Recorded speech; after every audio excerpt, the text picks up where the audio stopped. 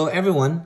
In this video, we will be completing a table of values given a linear equation. The linear equation that we have here is in the form y equals mx plus b, or that is in slope-intercept form. And this is the second part. In this part right here, we are going to use the slope and the y-intercept to complete this table that we have right here. Now let's take this first example. Use the equation y equals 3x minus 5 and complete the table below. There are two numbers in this equation that we have here. We have 3 and negative 5. These numbers are very important in order that we can complete this table right here. This first value that we have here, which is the coefficient of the x here, is what we call as growth factor or the slope. So I'm just going to label that up here. So this 3 is again the growth factor or the slope.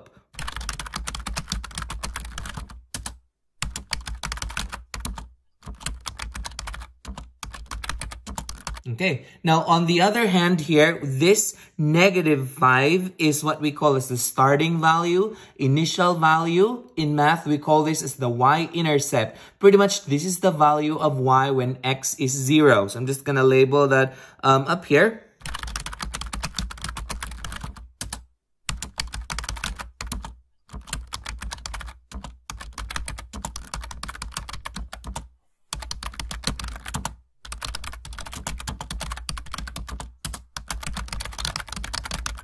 Okay, so we pretty much have to define again each of these two numbers that we have here. This 3 is again the growth factor. Growth factor means how much does it grow by, or pretty much it's called the slope. And this negative 5 here is the starting or initial value.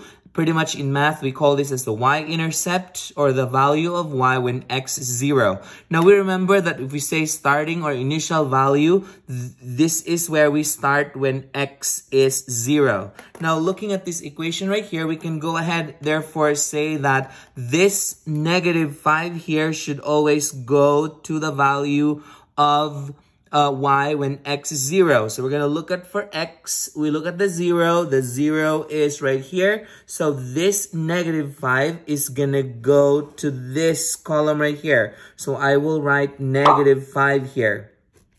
Now, in order that we can determine the rest of the values that we have here, we have to make sure that the interval of the x it goes by 1. So 0, 1, 2, 3, 4, 5. Because sometimes it can be like 0, 2, 4, 6. It's not going to work. So we have to make sure that the interval is by 1. So that we can go ahead and say that we already determined the initial value right here, or the starting value. Again, the starting value is when x is equal to 0. That's negative 5. Now, the growth factor, how much does it grow by? It says that it's 3. So that means that in order to get to the next value, we are adding 3 each time. So that would be negative 5 plus 3 is negative 2. So that's the next value right there. And so this growth factor would work to each of the steps. So I'm just going to go ahead and write plus 3 to each of these parts right here so we can determine the next value. So then we go ahead and say that negative 2 plus 3 is a positive 1. And then a positive 1 plus 3 is 4. And then 4 plus 3 is 7. And then 7 plus 3 is 10. So we have completed the table. Again, we are using the growth factor or the slope, and we are using the y-intercept or the starting or initial value in order that we can complete this table. At this time, I would encourage you to pause this video and try this problem out on your own. And when you're done, unpause it and check your answer. Okay, so we go over the problem here. Again, we are going to label these two numbers right here. This first number is what we call as the growth factor or the slope. And the second value that we have here is the starting or initial value. This is otherwise called the y-intercept, or this is the value of y when x is 0. So I'm just going to label this up here.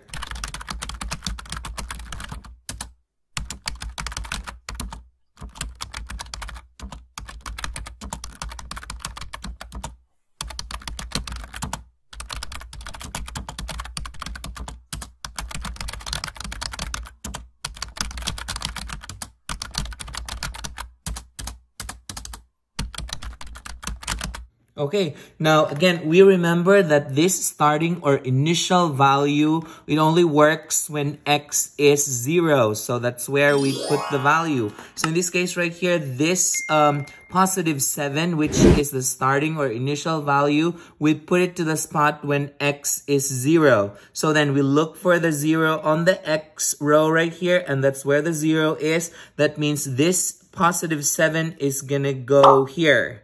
So that's how we determined the first value, which is the y-intercept or the starting value. Again, we do not put that here because others are going to think like, oh, it means starting value. So I'm going to put that up here because that's where the table starts from. Again, the initial or the starting value, we put that value into the row when the x is 0. So we look for the 0x. That's where we put the 7. And then from here, that's where we start from. So it says that the growth factor here is -4. So then we are going to subtract 4 each time to get to the next values. So pretty much we have 7 take away 4 is 3.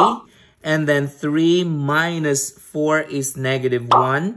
-1 minus 4 is -5. And that would also be true for the rest of the parts right here. That would still be a -4. Because again, the growth factor is the same for all of these columns right here, so that we can go ahead and say that we figure out that value such that if we subtract 4 from it, it becomes 7. So that value should be 11. Or you can go the other way around. 7 plus 4 is 11. And it makes sense as well, because if you have 11 minus 4 is 7. So what value is in here such that if you subtract 4, it becomes 11. So that should be 15.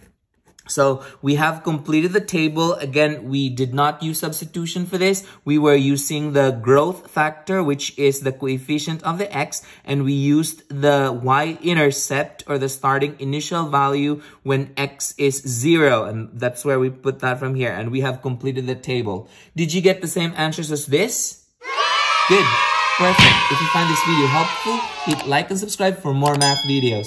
See ya!